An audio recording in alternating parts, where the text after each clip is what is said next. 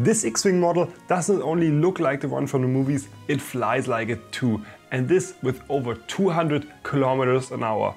I might have even created a whole new category of long-range FPV drones with this project, and in this video I will show you how I build it, and in the end we'll travel to the planet of Naboo, where we'll be flying this thing through the legendary scenery. The spaceships from Star Wars have fascinated me since I was a child, and I always wanted one that could really fly like the ones in the movies. The problem, the shape of an X-Wing doesn't really fly particularly well, as a few YouTubers before me have already discovered. But I think I found a way to make the concept work, and not just a little, but really, really good. Some time ago Red Bull built a drone that looks a bit like a rocket and flies like one too. That gave me the idea to use a similar concept for this project. At first I wanted to place the engines in exactly the same position as they are at the real X-Wing. But if I wanted them to look good, the engines were much too small and didn't have enough power. And if I made them big enough so they have enough power, this whole concept just didn't look right anymore. That's when I decided to place the motors at the wingtips and not use impellers, but just regular drone motors instead. I then printed out the entire design and assembled it in a short build montage.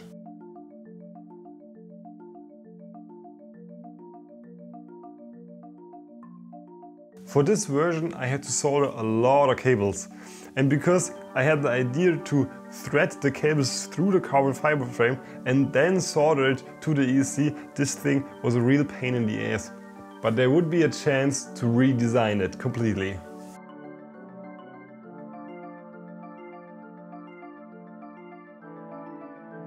So, erstmal anstecken.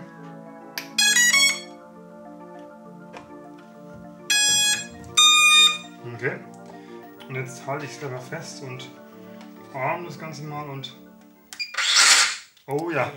This is me talking in German about the ultra bad vibrations I got while first starting up the quad. At this moment I did not know while this was happening, but as you can hear, it does not sound good. This vibration problem has a very specific cause, and it's because the frame is not stiff enough. And we know it's a problem when it's not stiff enough, but there's a solution, and the solution is called not Viagra, but PID controls. With these controls I can adjust how fast the flight controller will react to movements of the frame, and when I dampen them more, then the vibrations should get better in theory. After changing the values, I tried again starting up the quad and prayed to the gods of Betaflight that it will work now. Okay. As you can hear, there were still vibrations there, but they were a bit better than the first time.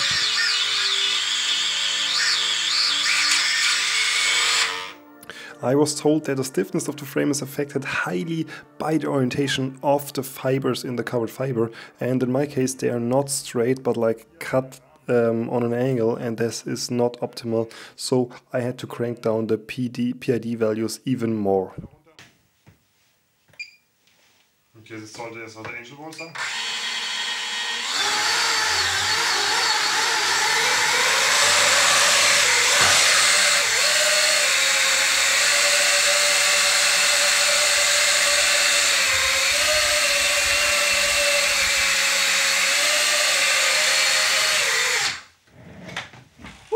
Let's go! This is me celebrating the success in German, of course, and after that I was ready for a first test outside.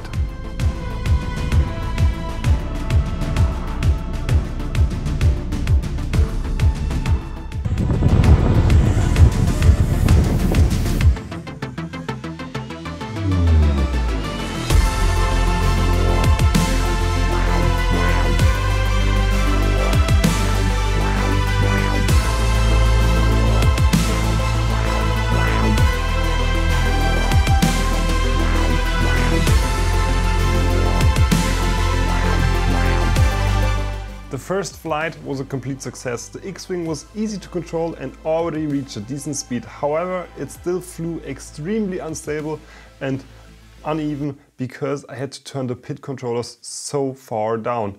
I definitely need to optimize this before I can do a proper speedrun. To improve the flight stability of the X-Wing, we first have to understand why this thing even flies. The secret lies in the flight controller, which is normally used in FPV drones. This thing supports multiple flight modes. The first flight mode is the flight mode you know from regular consumer drones. When you put the stick to the left, the drone flies to the left. When you let go of the stick, the drone holds the position and so on. But this would not be much help for this drone because then it only could fly like this, which would be pretty boring.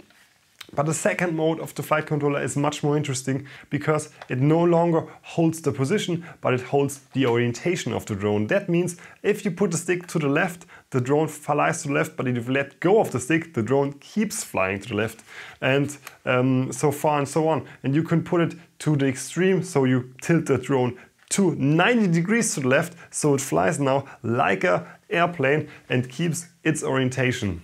And the flight controller does not care if there's like a body and wings attached to it, but they both generate lift, and even though the shape is not perfect, it's enough to keep the X-Wing afloat. You can feel the same phenomenon when you put out your hand out of a car window while driving. Even at speeds of 50 kilometers an hour, your hand gets pushed up quite a lot and the X-Wing is going a lot faster. But enough of the theory, let's make this thing look nice and then push it to 200 kilometers an hour. For this I'm using my new Bambu Lab printer, which has an integrated plotter for stickers. If you want to check it out yourself, just click the link in the video description or scan the QR code here.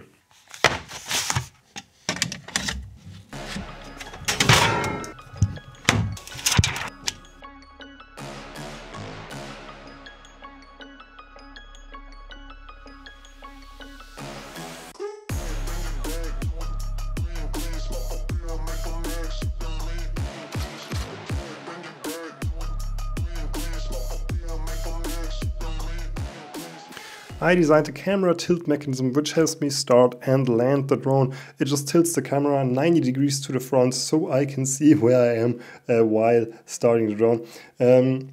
I also designed a nice little battery compartment with a 3D printed latch and a 3D printed spring, so I can put the battery inside of the X-Wing and then just spring the latch into place.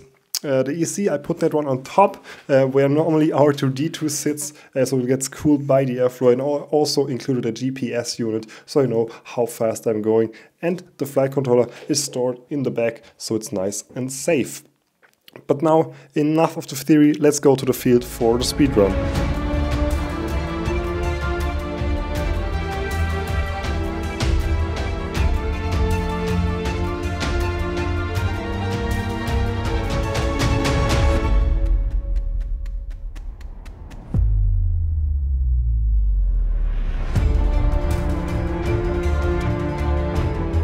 Well, in this shot I'm a very sad German boy and I explained in German that I was flying totally normal. Then I tilted the quad up, it started vibrating like crazy and then it fell out of the sky like... Luckily, the flight controller was still intact, which meant I could access the black box logs. Modern flight controllers have a little memory that stores all the flight data like a black box in a real airplane. This is practical, so you know after a crash why it happened. In my case, because the vibrations in the frame got so bad that the FC shut itself down. The same vibrations we had at the beginning while starting up the drone.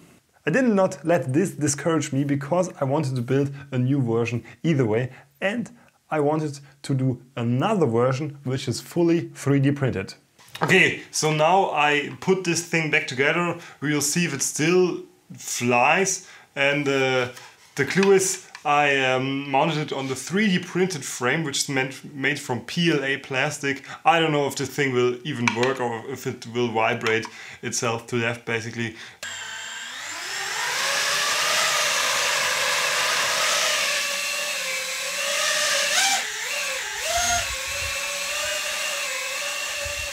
The indoor hover test was really promising, so I went outside for a proper test flight.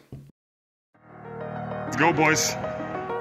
Even though the video looks quite good, the drone was shaking like crazy and even was accelerating upwards while I wasn't giving any throttle, so I had to abort the test flight but I had some new filament coming which was carbon fiber reinforced, and I wanted to print the frame out of this one again. The next day I did exactly this, and I built the 3D printed one out of black filament, so it looks like an Imperial fighter jet.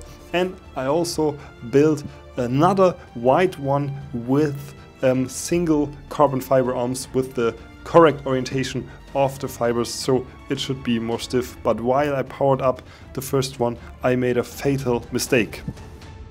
I wired the ESC and the flight controller wrong, so it shorted the battery while I plugged it in, which completely fried the flight controller.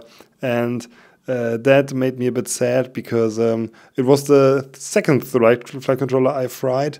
The first one I fried off camera, and I was actually a bit downed by this because I had only one X-Wing left to the journey to the Lake Como, and I was not sure if it would perform because it was never test flown, and I had to leave the next day. In the morning I went out to the field with the last copter, and I tested first the automatic return to home, because it's quite important when going over the water, and it worked flawlessly. It was a bit shaky, but the quad came back, and after that I flew, and the quad flew amazing, so I was confident enough to do some speed runs.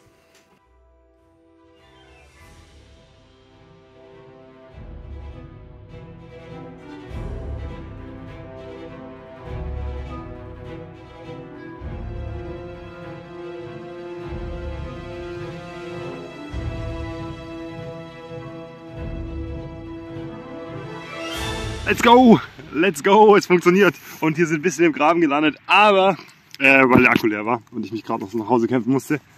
Aber er ist heile und GPS Rescue funktioniert, er kommt nach Hause und Speed hat er auch.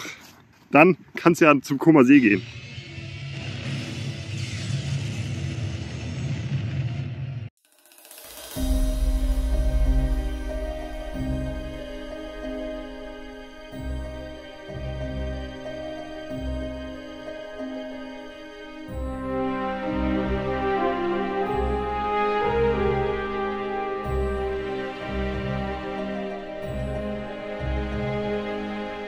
I don't like sand. We now landed on the legendary planet of Naboo, or how not Star Wars fans would call it, the Lake of Como. And now I'm going to rip the drone from this side to this side with insane speeds. Let's go!